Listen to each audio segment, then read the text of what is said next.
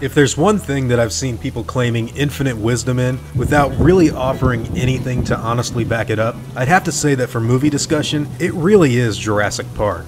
I can't tell you how many times I've come across articles, watched speculation videos, or just heard something come out of someone's mouth during a conversation on the series that seriously made me question what the hell I was witnessing. It's gotten to the point that, from the perspective of someone like me, you just have to watch the misinformation get put out on the internet and wait a few moments for the fans to flock their way and rightfully complain about the absurdity of most of these publications. Nevertheless, the clickbait continues to dribble to the masses from the mouths of those who are honestly unfamiliar with the work, and I've seen no weirder claim than that of Dr. Michael Crichton's original novel being apparently read by certain so-called pundits to being something that was bastardized by Colin Trevorrow's Jurassic World. Now, if you've actually read the original novel and its sequel, The Lost World by the way, you should be able to approach this argument with all of the information you need to figure out if this statement is true or false. If you haven't done that or just want to know the answer, then buckle up because I'm about to dive in and go to work.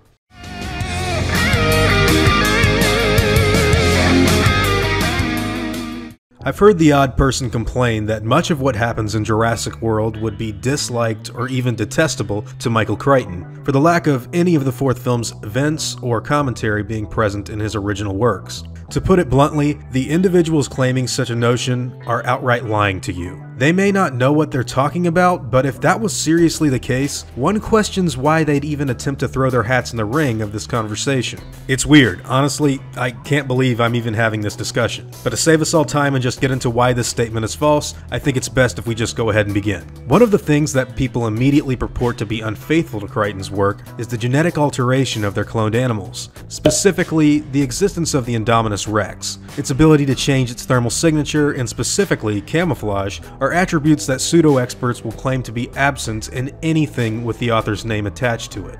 This is one of the reasons that I seriously question the ability of these individuals to be objective in what they're saying, because that is absolutely not true. In fact, the camouflaging ability of the Indominus Rex is lifted directly from two events that take place in both novels, Jurassic Park and The Lost World. The first time was the genetic alteration of a wild juvenile raptor who was changing colors like a chameleon in the park, and the second was with two carnivores on Isla Sorna who used the ability to hunt their prey. Henry Wu even engages in a lengthy debate with John Hammond in the novel on whether or not they should alter their dinosaurs to better suit the tourist's needs. Wu offered newer versions of the animals that could be more docile and slow, which could potentially meet the audience expectations of those who imagined them as such in their youth. This scene was actually adapted and shown in Jurassic World, with Simon Masrani taking the place of Hammond, which leaves the lingering question in my mind as to why anyone would even entertain the idea that Crichton would dislike it. If anything, Jurassic World is an amalgamation of not only the author's two dinosaur works,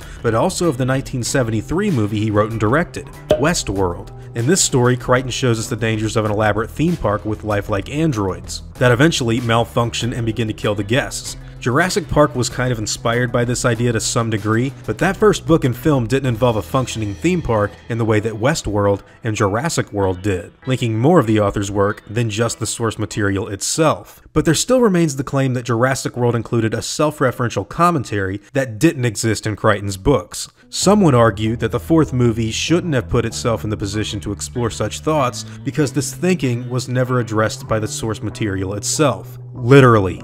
The first thing you read by Ian Malcolm in The Lost World, I mean seriously, the first thing written by Crichton for his character in the book is the quote, "Sequelae are inherently unpredictable."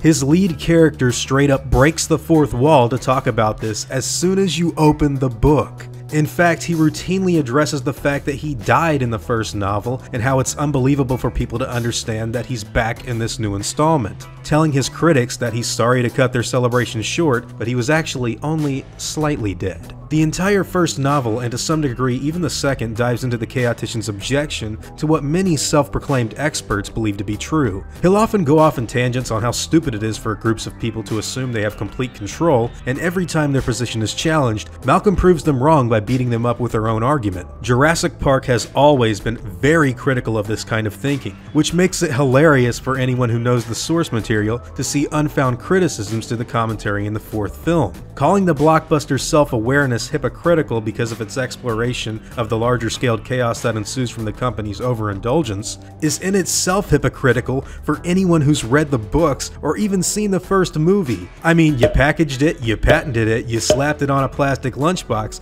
and now you're selling it. You want to sell it. Another thing people forget about Michael Crichton was his inability to tell the story he originally wanted to write. During his time writing what would become one of the biggest franchises of all time, Michael Crichton faced a pretty relentless uphill battle with his stubborn publishers. Crichton envisioned a dinosaur theme park that relied heavily on the wonder and awe of children. Jurassic Park was going to be a story told through the eyes of a child to illustrate the magnitude of such an immaculate recreation. Crichton was fascinated with how children from all around the world idolized dinosaurs and wanted to capture this fascination in his soon-to-be novel. Unfortunately, every time he turned in drafts of his book, everyone told him it was going to be a solid no. It got to the point where Crichton eventually decided to retool the tone of his story and make it a dark thriller that contained several gruesome depictions of dinosaur attacks that involved blood and guts getting torn out and thrown all over the place. Once he did this, the publishers decided to go ahead and put his work on store shelves. Steven Spielberg, a close friend of Michael, happened to catch wind of the project early on and pretty much snagged his position to direct the adaptation early before any of the talks of Tim Burton, Joe Dante, or James Cameron were discussed. As such, Spielberg kinda did Crichton a solid by turning the techno horror story into a techno thriller that children the world over would idolize and flock to, the most current iteration of which happens to be Trevorrow's Jurassic World. This time, the film embraces the heritage of Jurassic Park wholeheartedly, with its introduction and subsequent employment of the new character, Gray,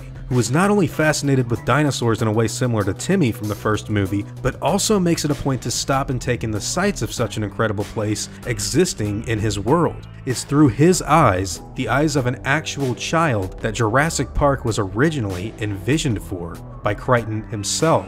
From all of this conjecture, I'm sure it's somewhat easy to understand that Jurassic World is in fact filled with ideas and sentiments that originally originated in the mind of Michael Crichton, and as such really should be taken into consideration whenever someone tries to make an argument for why he would dislike the film. I'd go as far to say that Jurassic World is actually the film that best represents Crichton's vision for the Jurassic stories he published back in the 90s. As far as those who believe it to be unrepresentative of the author, I'd like to quote his work itself. "They don't have intelligence. They have what I call thintelligence. They see the immediate situation. They think narrowly and call it being focused. They don't see the surround. They don't see the consequences."